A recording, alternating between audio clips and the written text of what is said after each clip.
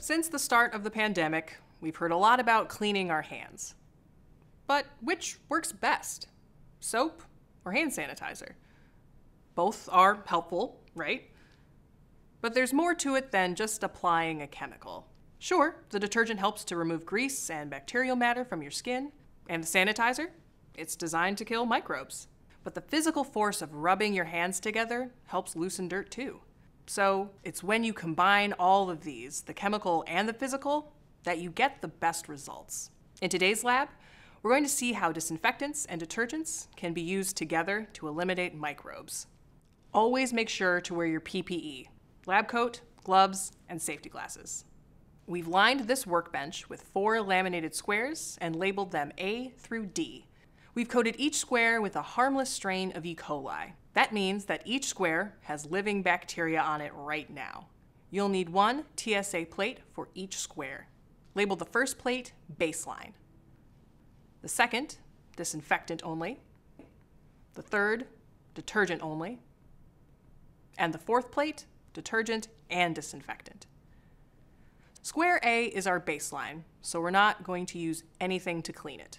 Square B is disinfectant only. Spray the surface with 70% isopropyl alcohol and wait for a few minutes for it to dry. Square C is detergent only. Use a low shedding wiper to cover the square with a 2% detergent solution. Wait for 2 minutes and then wipe it dry. On square D, we're going to use both a detergent and a disinfectant. First, wipe the surface with the 2% detergent solution. Wait 2 minutes and then wipe it dry. Now spray the 70% isopropyl alcohol and wait for it to dry.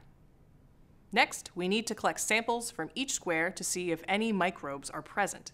Dip a swab into a vial of sterile water and squeeze the excess water by pressing the swab against the inside of the vial. Start at the top left corner of square A. Rub the swab across the square to the bottom right corner, turning the swab as you go and avoid touching the tape. Open the TSA plate labeled baseline and rub the swab evenly across the entire surface, then close the plate. And discard the swab in the biohazard trash container.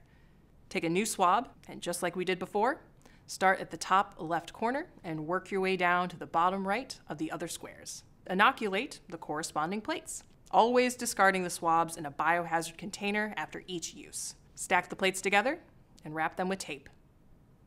Incubate the samples for at least 36 hours at 32 to 37 degrees Celsius.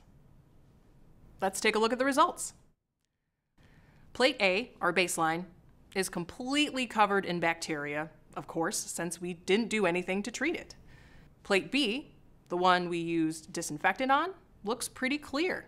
That's a vast improvement. On plate C, we used just detergent. Well, it didn't do so hot. It doesn't look much better than our baseline. But take a look at plate D. The combination of detergent and disinfectant was most effective at killing the E. coli. Our plate is completely clear of bacteria. We can conclude that the disinfectant is more effective at killing E. coli than the detergent alone, but using both is still the best option. I want us to try this experiment again, but this time we'll use a tougher microbe. One that's much harder to kill and harder to say. Bacillus thuringiensis spores. Ooh, they're nasty little buggers. They're so nasty that we'll need to fight them with some tougher chemicals. We've lined this workbench with 4 new laminated squares and labeled them E through H. Each square has been treated with the Bt spores, and, just like before, we need 1 TSA plate for each square. Label the first plate baseline, the second disinfectant, label the third hydrogen peroxide, and the fourth plate bleach. Which do you think will be most effective at killing the spores? Disinfectant, peroxide, or bleach? Let's find out. Use a swab to take a sample of square E and inoculate the baseline plate. Lightly spray square F with 70% isopropyl alcohol. Use a low shedding wiper to evenly spread the alcohol.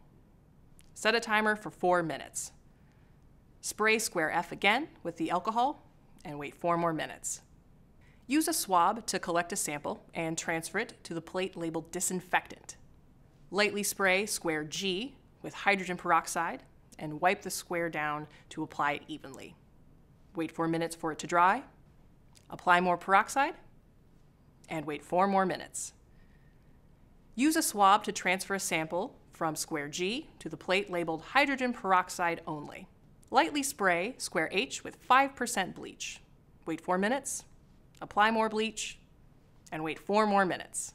Use a swab to transfer a sample of square H to the plate you labeled bleach. Stack and tape the plates together and incubate them for at least 36 hours at 32 to 37 degrees Celsius. Take a look at these results. The isopropyl alcohol disinfectant, which worked wonders against the E. coli earlier, did absolutely nothing to stop the spores. The hydrogen peroxide did the trick. It completely annihilated the spores. And the bleach did pretty well too, but we do have one colony growing. There isn't a one-size-fits-all when it comes to decontaminating microbes. You have to know the right combination of disinfectants, detergents, and physical force to get the job done right. So, how do you know which products to use? Follow the standard operating procedures, or SOPs.